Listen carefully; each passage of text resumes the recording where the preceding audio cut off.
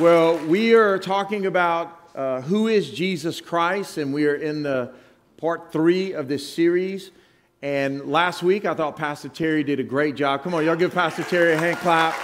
Pastor Terry thought you did a great job looking like me. We do kind of look alike. We tell people all the time, yeah, that's my brother. Oh, you look so much alike, you know. But he covered 4 things that Jesus said, I am, but he said there were 7. How many of you noticed he only covered 4 out of 7? All you melancholics out there. Y'all like, what's the other 3? What's the other 3? Well, you're supposed to go look them up. So who can tell me what are the other 3 things in the New Testament that Jesus said, I am? Pastor Terry covered 4. Who can tell me the 3 that he didn't cover? Raise your hand. Raise your hand. Who can tell me? Come on, guys. Someone help me. Raise your hand. Okay, Cindy, since you were at all 3 services and know the answer, what's one of them? The door. I am the door. He said, I'm the door. How many of you know there's only one way to the Father is through Jesus Christ? You know, there are many journeys to Jesus, but only one way to the Father, and that is through Jesus Christ, our Savior. All right, there's 2 more. Now, what were the other 2? Come on, guys, raise your hand right here. I'm the vine. Give her a hand clap. Good job, good job. I am the vine, meaning that's where it said that apart from me you can do nothing, but if you abide in me, come on someone. And so we need to be abiding in Christ, and that means we need to be spending time with him. And we have all kind of tools to help you with that, with the 5 pillars, and you go on the app, and we just need to be spending time with the Lord because he truly is the vine. What's the 3rd one? See if anyone can get the 3rd one. Raise your hand if you think you know the 3rd one. Anyone? Anyone? Right here. Well, Pastor Terry covered that. Raise your hand. What is it? Give her a hand clap. Come on. Yes, yes, yes, yes. The light, the light. You know, nature itself teaches us about who God is. You know, right now, that's why Pastor Jerry was talking about our heart to heart. We're talking about nature, but it's more than just about nature. It's about how nature teaches us about who God is and great principles in the spirit realm. Well, here you go. Here's to help you because he's the light, right? So he said he's the light, but then he calls us the light. But we don't have light in ourselves. The only light we have is in him. So you take nature teaches us this. You have the sun, and then you have the moon. And so the sun is the light. Now, the moon doesn't have light in itself. How does the moon have light? By reflecting the sun. And that's how we are still the light of the world because we're reflecting the sun, Jesus Christ. But what happens? How can you darken the moon? When the world gets between the moon and the sun, it darkens. So we need to be full moon Christians. Can I get an amen? So all of us need to be full moon Christians. We need to not let the world get between us so that we can be the light of the world. And so very good, Pastor Terry. They got all 3 of them. Even though we had to cheat on one with my wife, Cindy, they got the other one. So congratulations. But who is Jesus Christ? Jesus Christ, the incarnation of God. Now, I'm going to be going over some doctrinal things, and we're going to be teaching today, which is very important, by the way. You know, before I come up, you saw that we shared a doctrinal video that we do every week, because if you don't know doctrine, you can get pulled away. If you don't know doctrine, you can end up with the culture. You can fade in the wrong direction. You can go off on your own tangents. Doctrine is very important so that we don't get deceived and we hold firm to the Lord Jesus Christ. Can I get an amen? But Jesus Christ, the incarnation of God, a central doctrine of Christianity and Christian faith, which affirms that part of the Godhead took human form. Go ahead and switch that for me, please. That took human form. In other words, God was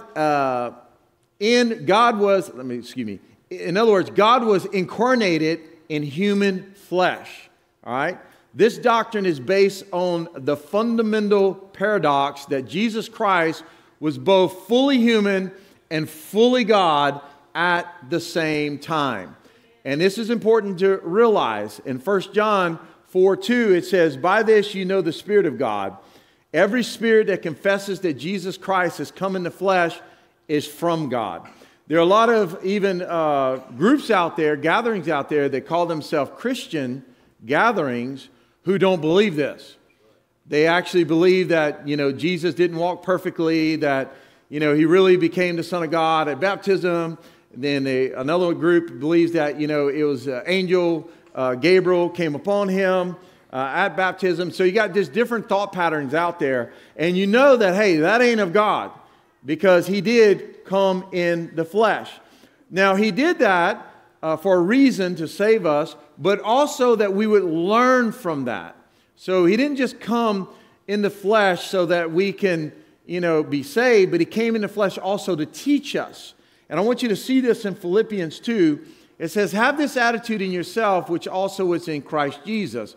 And then he explains this, who, as he already existed in the form of God, did not consider equality with God something to be grasped. Now let me stop right here for a moment. All right, now this is very important to understand, because you have the doctrine of the world that's out there that's demonic. All right, and you gotta recognize when something is demonic and when something is of God. And what I'm afraid is this doctrine of equality is actually in the church world. And it's wrong. It's where there's no order.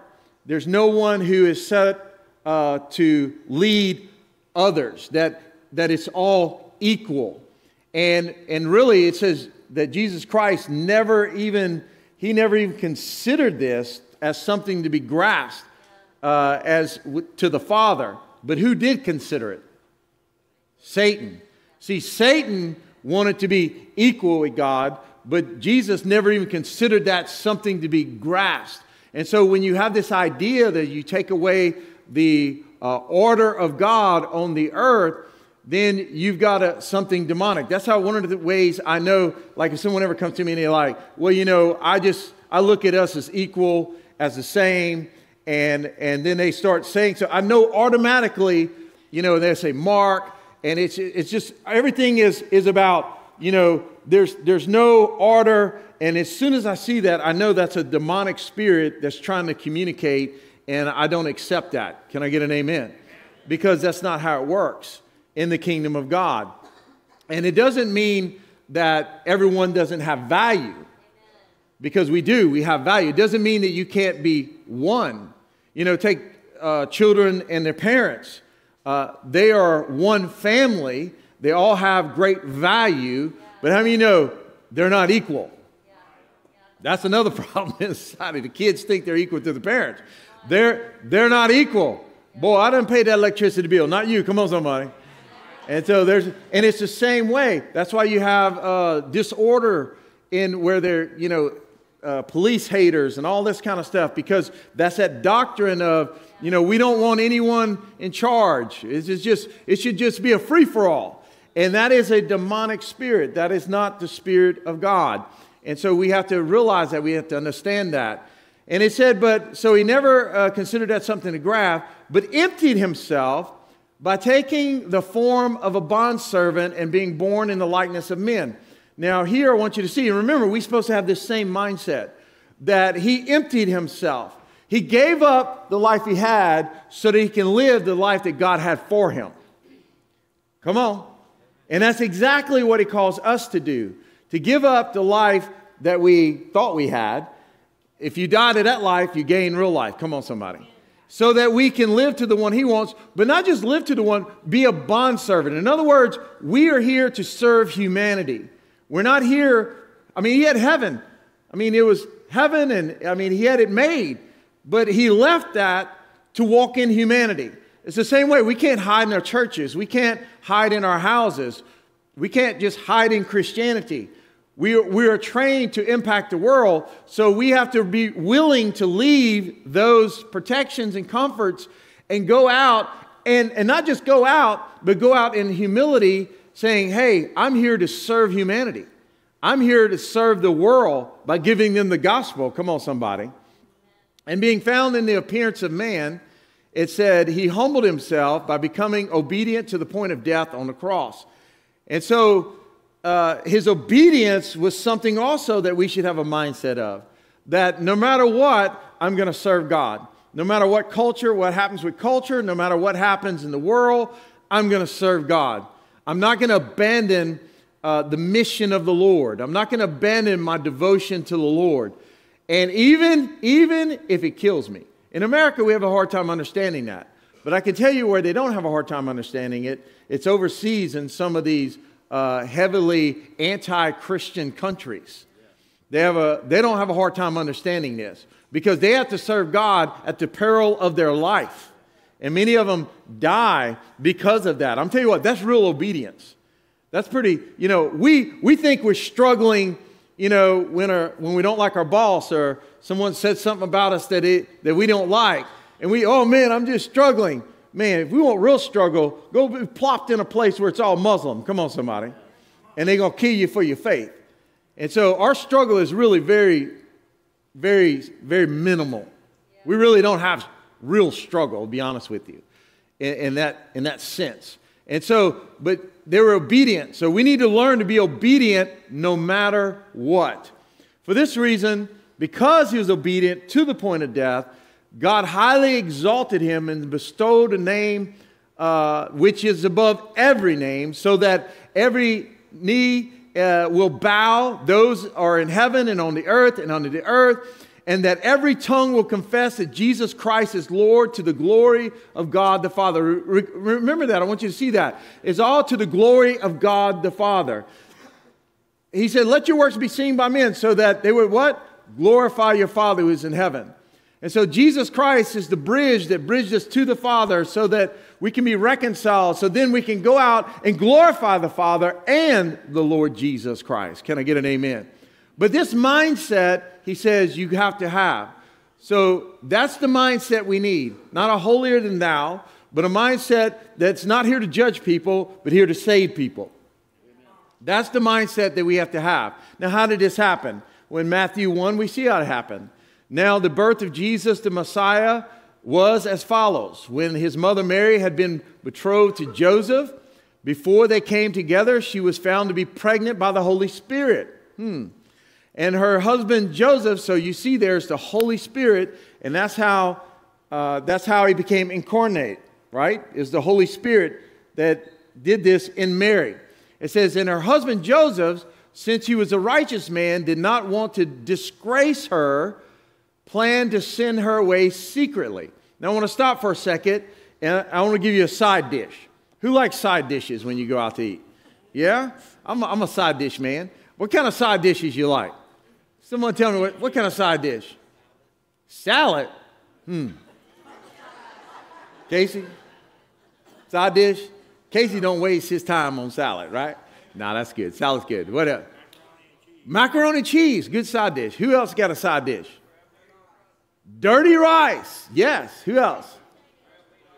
Mashed potatoes. Yes. What is it? What did he say? Oh, a gratin. Gotcha. Good, good. Who else? One more. Right here. Corn grits? Really? First side. The Lord be with you. And so, who said French fries over there? Someone said French fries? I'll tell you, that's a side dish, French fries. Come on, somebody. And not just French fries. Come on, you got to put that chili on it. And then some garlic on it. And then some cheese on it. You got to turn them 450 calorie French fries into 1,000 calorie French fries. Then you got something right there. But I want to give you just a side dish today. I'm going to give you 1,000 calorie side dish today when we're reading this about Joseph. Because listen, he was engaged to Mary. And then he finds out she's pregnant. And it ain't him. So this is a bad thing. Because in that culture and under the law, she can actually be stoned to death. And so, but Joseph, all right, if he wanted to play the justice, then she could have got killed. He could have really justified himself before them. But he didn't do that. He decided that, you know what? Because it said he's a righteous man, he was going to put her away secretly. And I want you to see why our Father made Joseph the stepdad to Jesus Christ. I want you to see his heart, because his heart here was that I'm going to be merciful. Even though I could be justified, I'm going to be merciful. And I am going to put her aside, and not so that she is not harmed. I'll tell you what, that is the spirit of our Father. That's the spirit of love. Doesn't the scripture say love does what? Covers what? A multitude of sins. And so we got to be careful when we live in a world that's in the exposing business. Because the world, the spirit of the world is to expose when someone does wrong. Oh, I want to know about it. And we in social media, I want to post, everybody needs to know the details and all this kind of stuff. That's the spirit of the world, not the spirit of God. Because love, even in 1 Corinthians 13, says love conceals. It says it seals, it conceals, it covers. I mean, you go all the way back to Ham when Noah got drunk and was naked. Ham came in, his son, laughed at him, and then went and told the brothers. And what did God do to Ham for doing that? He cursed him. Let me tell you, we all need to be in the covering business, if all possible. Can I get an amen? Where we're showing people love. But that was just a side dish for you guys, that Joseph was a righteous man because we did that. It's crazy.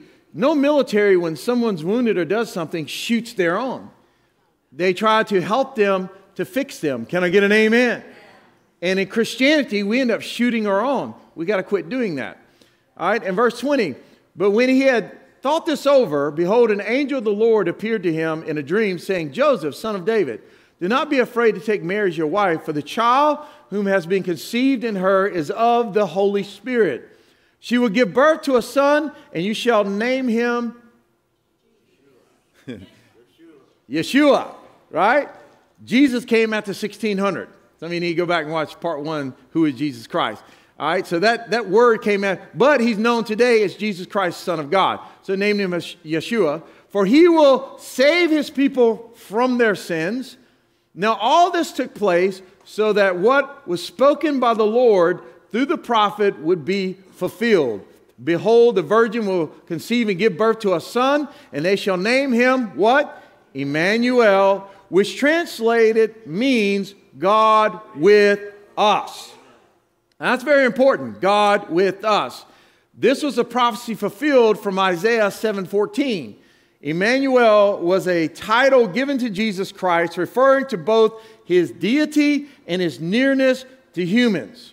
Now, Jesus was able to come and live among us and experience what we experience. He experienced the frailty of our bodies. He experienced relationship things. He experienced temptation, but without sin. Without sin. But he experienced it all. And that's why in the book of Hebrews, he says, look, guys, I can sympathize with you. I came down. I experienced what you experienced. I understand how hard it is. I know that you need help. And I'm here to help you. And that's why he said in the book, because he says, I'm near, I'm with you. I was God with you. So whatever you're going through, I understand. And you can come to me, and I'm going to help you in that. I love this. Jesus Christ often said in the scripture, he said, I am the Son of Man. And then he would say, I am the Son of God. And so he identified with both. And I think we have to learn from that, where we're not just children of God, but we're also children of the world. In other words, we're going to please the Father, but we're not going to forget about the world. You know, Jesus even prayed. He said, I pray that you not take them out of the world, but they just not be of the world. So God wants us with that same heart of a bondservant, of emptying ourselves, of doing nothing but what the Father's will is, to impact the lives of those around us. And so I love how he can identify with Father and us at the same time, and so can we. But because of sin, we cannot be good enough to go up to God, so he came down to us to take us by the hand so that we can go up to him. That's what he did. He bridged us. Can I get an amen? He brought us to the Father. Because the Father had sent messengers, he sent his word, he sent angels, he did miracles, but humanity would not listen, and many times the religious leaders, they misrepresented him. So Father sent his Son to reveal to the world who the Creator and Father of all really is. So what could not be done by all those other ways, he says, okay, I'm going to get it done by sending my Son Jesus. And my Son Jesus is going to represent accurately who I am. And that's where we see in John 14 this take place. Jesus said, if you have known me, you would have known my Father also. From now on, you know him and have seen him. Philip said to him, Lord, show us the Father, and it is enough for us. Jesus said to him, have you been with me so long a time, and yet you have not come to know me, Philip? You know, it's interesting that we can be with Jesus for a long time and really never know him. If you're not come to know me, Philip, the one who has seen me has seen the Father. How can you say, show us the Father? Do you not believe that I am in the Father and the Father is in me? The words that I say to you, I do not speak on my own, but my Father, and he remains in me and does his work. And so, man, here Jesus says, when you have seen me, you have seen the Father. Now, here's the gauntlet that has been thrown down to you and I. Who wants to be challenged? Not many of y'all. Who wants to be challenged by the Lord? All right, here's the gauntlet that he throws down. He's saying, okay, Jesus said, when you have seen me, you have seen the Father. We have got to live in such a way that we can tell our spouse, we can tell our children, we can tell our neighbors, we can tell our coworkers, we can tell our boss, we can tell the government, we can tell even our enemies that when you have seen me, you have seen the Lord Jesus Christ. When you have seen me, you have seen the Father. Oh, now wait a minute, Pastor Mark. Well, we are ambassadors. We are the representatives of God. We are the reflection of Jesus Christ. And so there's a great responsibility that lies with you and I, that we have to represent the Father and the Lord Jesus Christ to the world around us in such a way that we can say, when you have seen me, you've seen the Father, you've seen the Lord Jesus Christ. I don't know about you, but that might keep you up a little bit.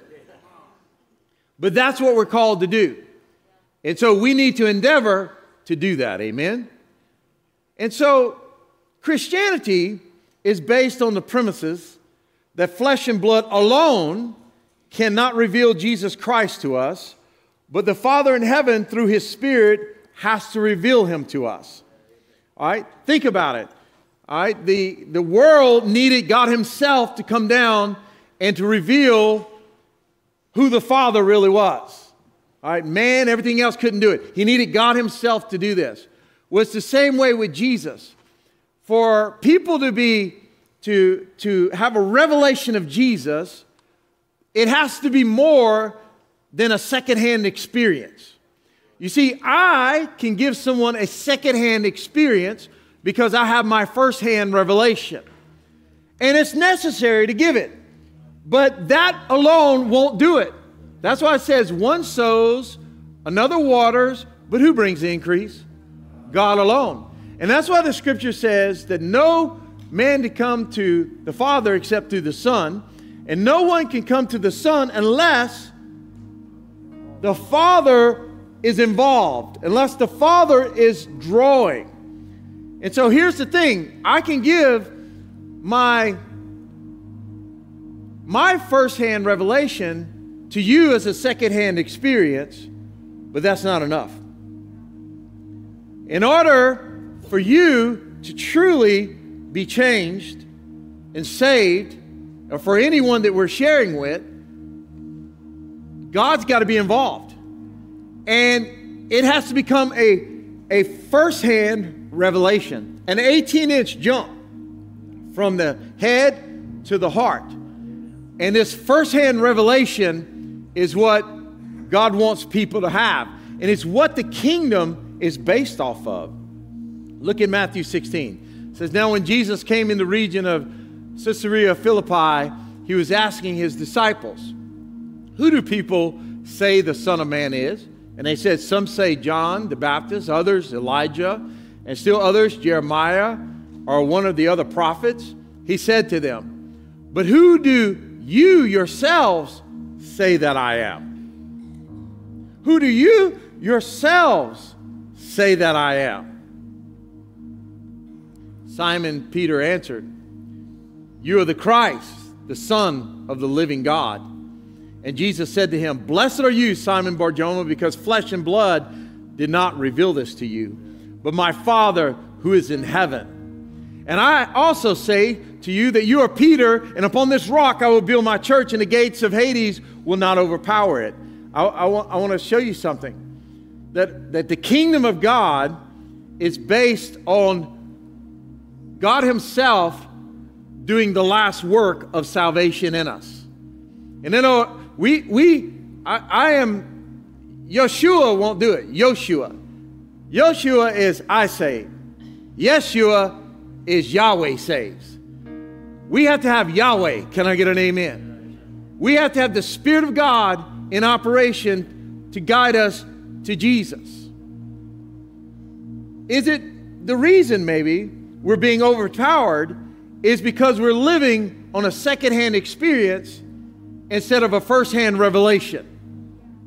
May that be the reason so many people are being overpowered. Because listen, it's not, you can't believe because your pastor told you. You can't believe because your mama and your daddy told you.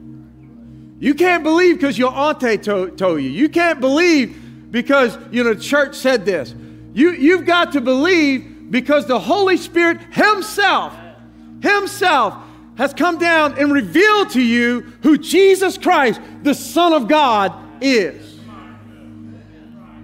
Then you will not be overpowered by evil. Because greater is he that is in us than he that is in the world. Greater is he. You will not be overpowered. And that's the church that has to rise up from the ashes of the world. It's the church that has a first-hand revelation of Jesus Christ in their heart. We need a first-hand revelation of Jesus Christ so that we can walk victorious. Do you know him? Do you know him?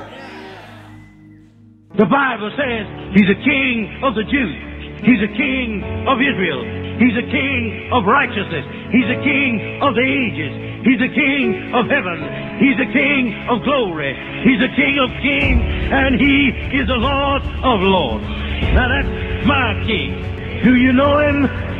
No means of measure can define his limitless love.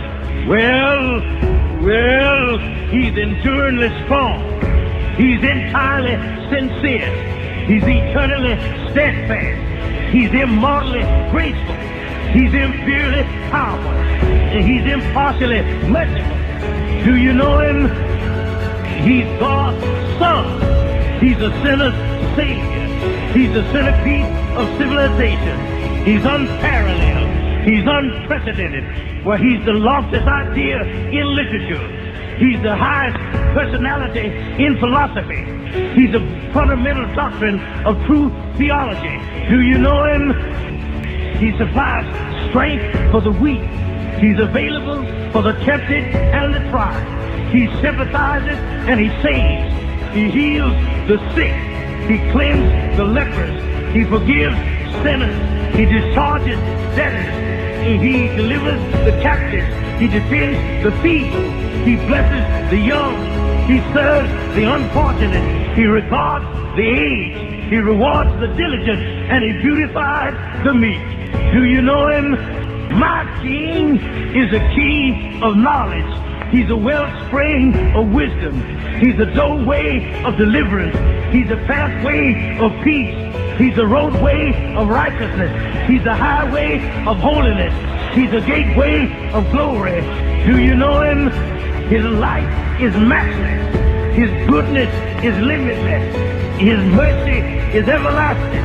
His love never changes. His word is enough. His grace is sufficient. His reign is righteous. His yoke is easy and his burden is light. Well, I wish I could describe him to you, but he's indescribable. He's indescribable. Yeah. He's incomprehensible. He's invincible. He's irresistible. You can't get him out of your mouth. You can't get him off of your hand. You can't outlive him, and you can't live without him. Well, Pharisees couldn't stand him, but they found out they couldn't stop him. Pilate couldn't find any fault in him. Herod couldn't kill him. Death couldn't handle him, and the grave couldn't hold him. That's my king. Yeah! He always has been, and he always will be. I'm talking about he had no predecessor, and he'll have no successor. You can't impeach him, and he's not going to resign. That's my... Come on, is he your king? Is he your king? He is King Jesus. Come on. Come on. Oh, hail King Jesus. Oh, hail the Lord of heaven and earth. Come on, sing it out. Oh, hail King Come on, let the heavens hear you. Come on. Oh, hail the Savior of the world. Oh,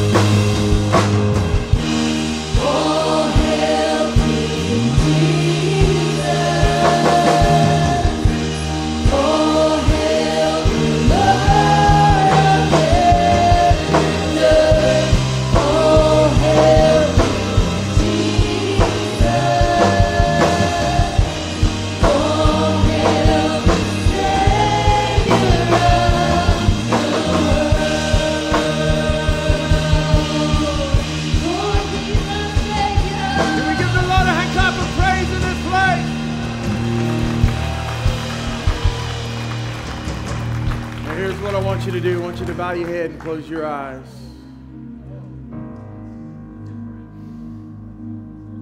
I've given you the second-hand experience from my first-hand revelation. But if you're in here, a second-hand experience from me, it's not going to be enough. The Holy Spirit himself's got to draw you. He's got to pull on you. He's the one that has to awaken your soul. So if you're in here right now and you sense and you know that you don't know him, you may have been around him, you may have heard about him, you believe because someone told you, but you yourself, you know you don't know him. He's saying today you can.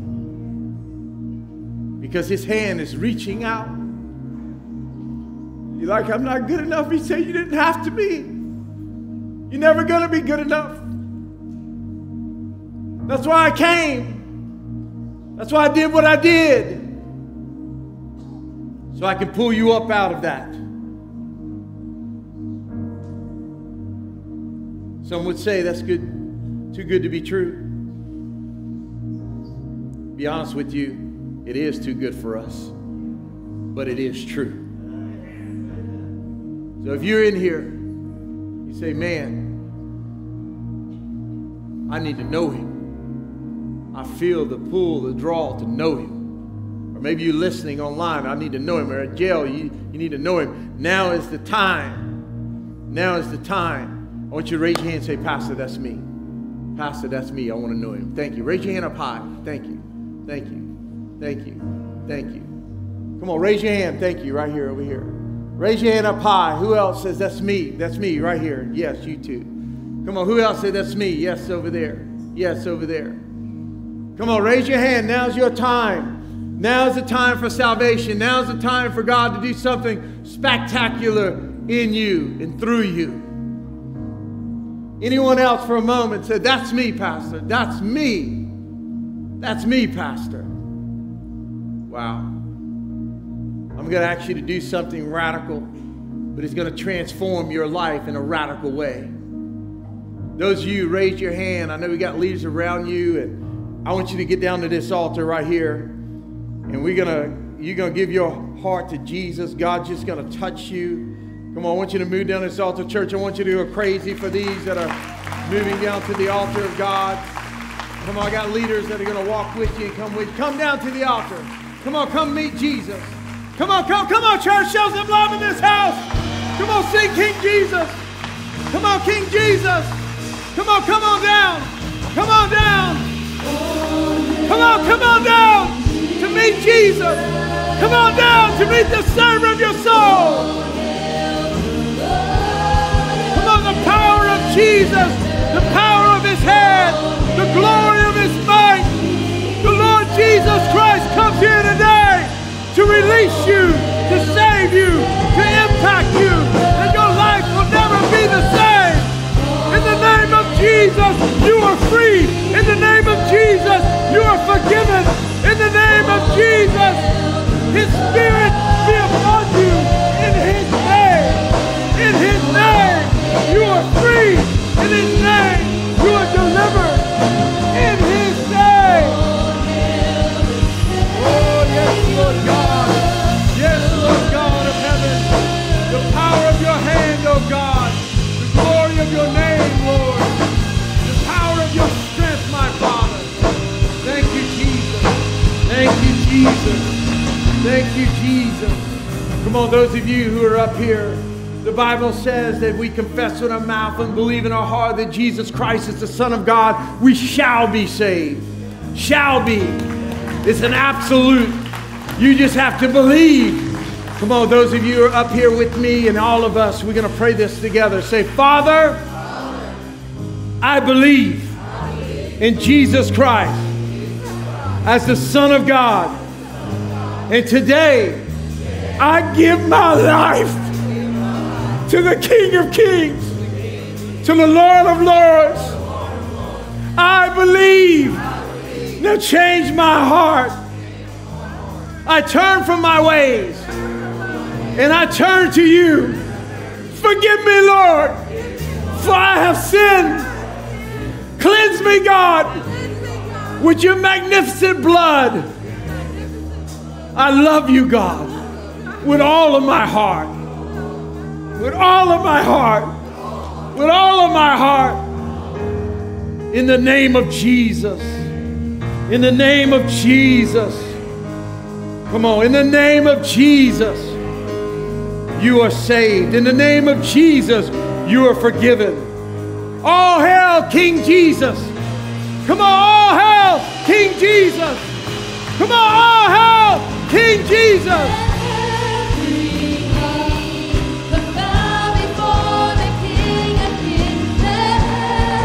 Yes, yes, yes.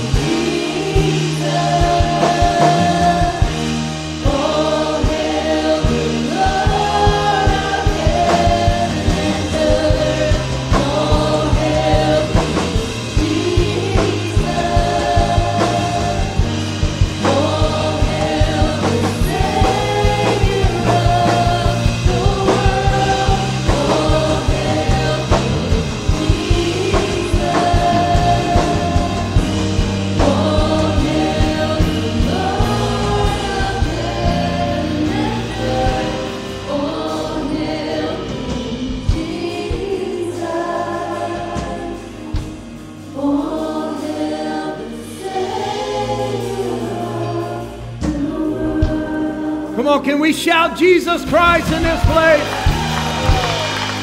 He is the Son of God. He is the hope of the world. He is the light of the world. Let us go out, guys, and be the representations that He's called us to be. What a beautiful thing. These have given their life to Jesus. Come on, give them a hand clap. I love you guys. Leaders, y'all get with these people. Love y'all guys. God bless y'all. Thank y'all. Hey, thank you so much for watching. Please like this video, comment if there's anything on your heart that you would like to share with the community. And be sure to subscribe and turn on your notifications so that you can be alerted every time we upload something new. You be blessed.